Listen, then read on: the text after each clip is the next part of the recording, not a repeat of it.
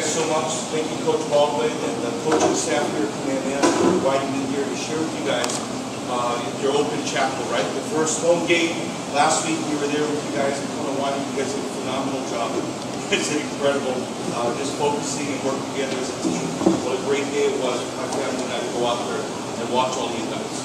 Today, I'm just going to spend around 20 minutes just helping you guys develop three key things. We're going to talk about some character things. We're going to talk about some spiritual things. That's why it's called a chapel. But before we start, I'm just going to say a quick prayer, ask Akua's blessing on this time, and then I'm going to share with you those things. Okay, so let's bow our heads in a word of prayer. Akua, we come before you and we thank you so much. We thank you for every single one of these young men in here. They are warriors, or they are your warriors. Lord, they were born here and placed here for this specific time, Lord, in history, here at this school at this very hour. And so, God, I pray that you would anoint every single one of them now. You know exactly what they're going through in their life. You know what they've been through. You know their complete history. And you know their destiny, God, your destiny for their life. And so, God, I pray, Lord, beyond all the things that's going on today, I pray that you, the great God, would reveal yourself in a supernatural way to every single one of them. And you would show them your mana, your peace, and your aloha. We thank you so much again, Lord, for these young men. We pray, Lord, that they will do great and mighty things and bring you honor. And we pray all of this in your Son's name, Yesu. Amen. This morning, I'm going to talk to you about three different warriors. That's your name. You guys are warriors. I've seen you guys the last couple of weeks at Long Stadium, even last week. My first time ever seeing you guys do the haka. You guys were doing cultural things. You guys were doing the protocol, saying, Akua, come, meet us in this place. And how do the people respond? Well, when I was at Long Stadium after you guys did that, it felt like electricity. It wasn't just the scoreboard.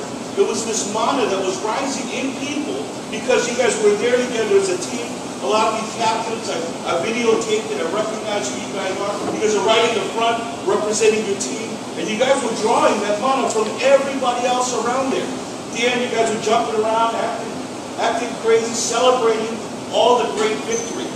Akua blessed you with that. He blessed you with the physical, intellectual strength that you guys have. You guys were here. This is a chosen school. That's why everywhere I go over here, there's the symbol of the cross, and our princess and our king. And all of these things remind us of why you guys are here in this place at this very time.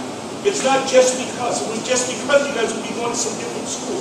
You guys were chosen. Every single one of you were hand-chosen to be at this school at this very time. I'm going to talk to you about three warriors. The first warrior was a cultural warrior. We are Hawaiian. Okay? And there was a warrior that was here. He helped the great king Kamehameha. And his name, and this is going to kind of be cool and it all ties in, but his name is Ho'olulu. And he was one of the greatest advisors to King Kamehameha. Does anybody know what Ho'olulu stands for or is significant in Hilo? You guys know what that place is? Ho'olulu is what we call the Ho'olulu Park, is where Long Stadium, the tennis stadium, the swimming stadium, and the Chin Auditorium. It's the athletic complex that we have here in Hilo. Was named after that great warrior. What makes him great, because he was an advisor to King Kamehameha, what made him great was that he could be trusted. The king could trust him. And that's the value that you have to have as teammates, as people who are going to work together to be victorious. You guys are going to have trust. What happens when you don't trust your friends? It's tough, right? What happens when you don't trust your girlfriend? That's tough. That's even tougher, right? So trust is a very important thing to the king.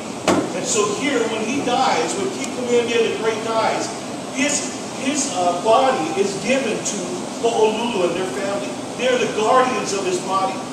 They don't know where they bury him, but they bury him. And only his family knows where that body is at. Because in the bones carry the mana, carry the anointing. Okay? And so we know that wherever he was, only Ho'olulu's family knew where he was. And they protected and kept that secret. That's what a trusted advisor does. That's what a warrior is. A warrior can be trusted at all times. Okay? The second is a spiritual warrior. And that's the most important thing. If you look at, even as I study all of these things and I go on to online and study all of our rich Hawaiian history, we realize that this whole thing about being a spiritual warrior is significant. The reason why is the greatest king of all kings was Jesus. The Hawaiians call him Yesu Cristo. Whether you put your faith in him or not, that's a different story. But I'm speaking for the Hawaiians because I'm Hawaiian. And I'm telling you, the King Kamehameha, the great king, right? He gave his allegiance to the King of all kings. He realized there was a king greater than he. And in 1843, he made the Declaration, which is our state motto. Most of you don't know this because we see it on, I was coming down the street by Baldwin yesterday, and we see the state motto on our trucks and all of these different things, on shirts, on stickers. But what it really means is it was a declaration over the Hawaiian people, and this is how it ended. It ended, and it said, in the name of Yesu Cristo. Today, that's not the most popular thing. But you guys, our king, on July 31st, 1843, said that prophetic word over our generations. And he said, you will become Pono. It will come out of you. What's right will come out of you for generation to generation. You are Hawaiian. Okay, he said that. Do your research. You're gonna find it today. It's much easier to find that kind of information. But study the archives. Because if you guys don't know what your roots are, you guys are going to begin to live somebody else's culture, somebody else's mindset. What made Jesus the most significant warrior was his humility. Okay? Humility, another word for humility is being meek. We don't use that in everyday language. We see somebody who's humble and we'll go, hey brother, you're really meek. We don't use that in everyday language, but this is what the word meek means. In the Greek, when it talked about Jesus, it said the Greek word was parous. And parous meant power, all power. He had absolute power. It was under control. It was in its proper place. So when people were around him, even though he was all power, they didn't feel inferior to him. He was common just like everybody else. He talked like everybody else, ate like everybody else. When they tried to look for him, to kill him, they couldn't tell who he was. Why? Because he wasn't some guy walking out with his chest out going, yeah, I'm Jesus, you know. He was just like everybody else. He was common. As a matter of fact, Judas, right, the guy who stabbed Jesus in the back, betrayed him, Judas had to identify who Jesus was because the Roman guards they didn't know who he was. And so at that time, at that particular time, we look at this idea of being all powerful, but having it all under control. Okay? Humility, you guys, is a choice. It is not a feeling. You can see people and they're going, I'm humble, brother. I'm humble. They walk around, but they could be humble. But most of the time, when people are walking around, I'm humble, I'm humble. I look at it and I wonder. I tell people, I go, man, that's goofy. See, you're goofy. The guy's like, I'm humble. That's goofy. Humility is a choice. It can attach itself to your emotions. But humility is a choice, okay? When you are going through life, you're going to have great success and you're going to have difficult times. When you're in great success, that's going to be the true test of your humility. Your humility is an understanding of who you are, right? So when you guys are celebrating like you guys did the last 2 weeks, you have an understanding. When you guys walk onto the field with perfect health or walk onto the field intellectually, you can see, you can move, you can do things that not everybody is gifted with. That's a blessing from God. That's a blessing from God. When you and your friends have that camaraderie, right, the gift of friendship, and that when you guys leave the field and celebrate together, that's really, you guys, that's a gift from God. When you guys have a victory on the scoreboard, it's having the proper perspective of who I am. Because you know what? Not one of you can say it was because of me. Even though there's some great athletes on the team, not one of you. It's a team effort. All of you are working together, right, to make that happen. In the midst of success, I want you guys to think level-headed. Because what happens is, I'll use this MMA illustration with you guys, because I think that's the most relevant in today's day and age. How many times you see people, they come in, whoa, right, they control blows, they're brand new to the UFC, and they humble, right? They come, oh, thank you for the opportunity, Dana White. And they just start knocking everybody out. They come in and they're wiping, they come in and just wipe people out. I have 2 really good friends, and Keone knows it because he grew up around it, but The night I accepted Jesus Christ as my Savior, I was at Kimo Leopoldo's house. Kimo in 1995 fought Royce Gracie. Remember Royce Gracie pulled his ponytail out, that whole thing. I was at Kimo's house the night I accepted Jesus Christ. He's a good friend of mine. We've done a lot of great things together. The second friend that I have who's in the MMA, I have a few friends, but the second really close friend is Vitor Belfort. Vitor, when he came on the scene, he was the young phenom. He would just come and just wipe everybody out.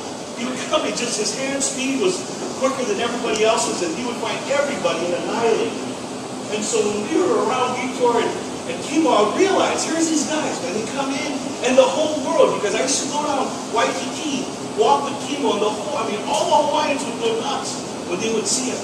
Oh man, Kimo, thanks, Sarah, for repping all Hawaiians. I would watch that, and you know what, over time, this is what happened. Over time, you begin to believe it's you instead of Akua. You go, hey man, I'm the one who made, I'm the one who did, and that's true, there's personal responsibility in that. But what you do is you begin to lose this perspective that he gave you everything that you have.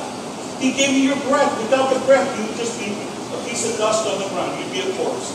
Okay? He gave you everything that you have. And so I tell you guys, I watch these guys who come into MMA, start the UFC humble. They get a little self-confident, they get a little cocky, and guess what happens in the UFC when you get a little cocky?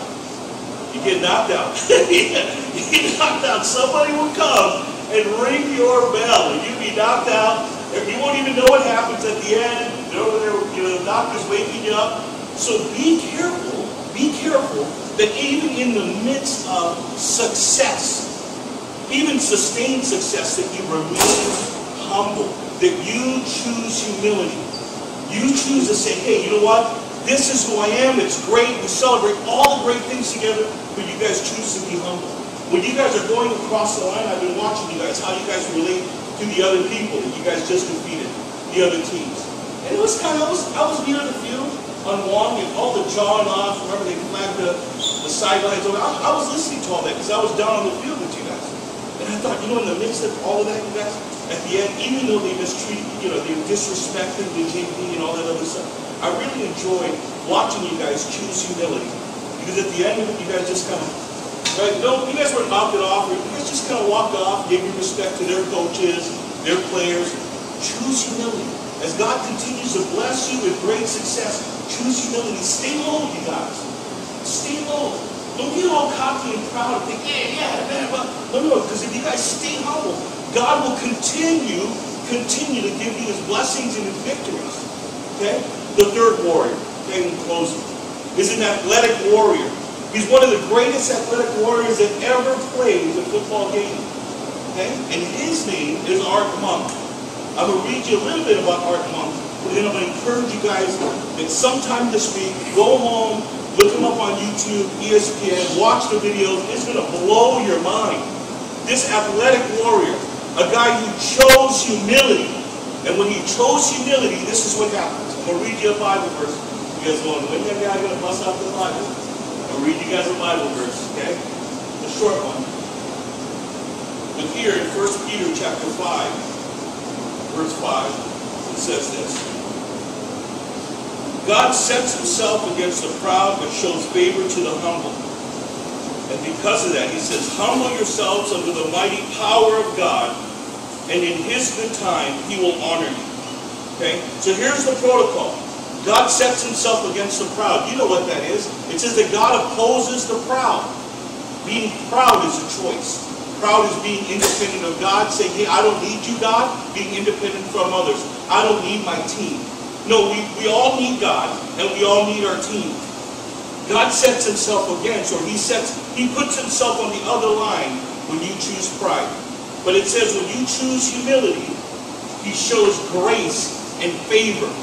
And that's what happens. That's what brings great success. That's what changes the scoreboard. That's what allows you guys to celebrate the way you do. And then beyond that, it says, because of this, humble yourselves, humble yourselves under the mighty power or the mana of God, and in his good time, he will honor you. And I'll share that because I tell you guys this. At the end of it all, when Art Monk celebrated his career, had all these successes, I read a little bit. It says, Monk was drafted in the first round of the 1980 NFL draft by the Washington Redskins. During his rookie year, he was unanimous all-rookie selection and had 58 receptions, which was a rookie record. Okay, it goes on to talk about, he says, during his 14 seasons with the Redskins, the team won 3 Super Bowl rings. He was all-pro and all-NFC. But this is the cool thing, you guys. At the very end of it, at the very end of his career, I'm going to read you the stats, but I'm going to share a brief moment that he had. I'm going to share a brief moment that he had at the end of his career. I think this is going to speak the most to you. It says that Monk finished his career with 940 receptions for 12,721 yards and 68 touchdowns, along with 332 rushing yards. He was the first NFL player in history to record over 100 receptions in a season and over 900 receptions in a career. His most noteworthy NFL accomplishment was his record for his career receptions. Okay? Monk became the league's all-time leading receiver on a Monday night game against Denver on October 12, 1992, with his 820th reception. Okay, so listen to this, you guys. It goes on to all these different accolades, but this is what it says. This is the end of his career. So if you guys, this has to do with business, this has to do with career development, this has to do with character and mindset, all of these things. When he was playing the same game he was playing, he was thinking about all of these things. He was trying to put things in his proper perspective. And at the end of it all, it says this.